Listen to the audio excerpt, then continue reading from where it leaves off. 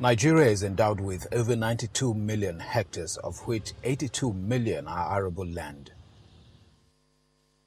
The agricultural sector's contribution to the nation's gross domestic product stands at 24.4%.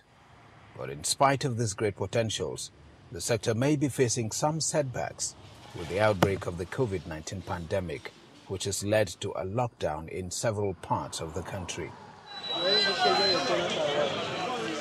2 weeks ago, the Food and Agriculture Organization projected that a food crisis is imminent following a restriction in movement of persons and goods owing to the pandemic. We should prepare for the worst, and by preparing for the worst means right now we should even start the logistic of distribution of seed, input, etc., land preparation right now to make sure the fertilizer are in the states, if possible even in the local government.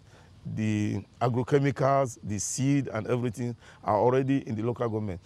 Figures from PricewaterhouseCoopers shows that between 1980 and 2016, yam production increased from 5.2 million to 44.1 million tons. Cassava rose from 11.5 million to 57.1 million tons, and rice grew from 1 million to 6 million tons.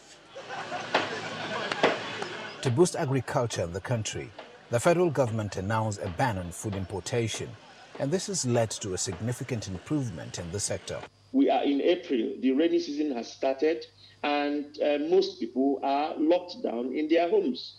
So it's going to affect us very adversely.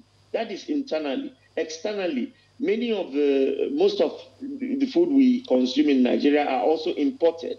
And many of those countries we are importing from are having very severe crisis when it comes to the COVID pandemic. So we can expect prices to increase, and let us just pray that this ends very soon. The effect of the COVID-19 pandemic is taking a toll on all sectors of the economy. What is important at the moment is for the government to take caution by acting fast to mitigate any impact on food supply chain.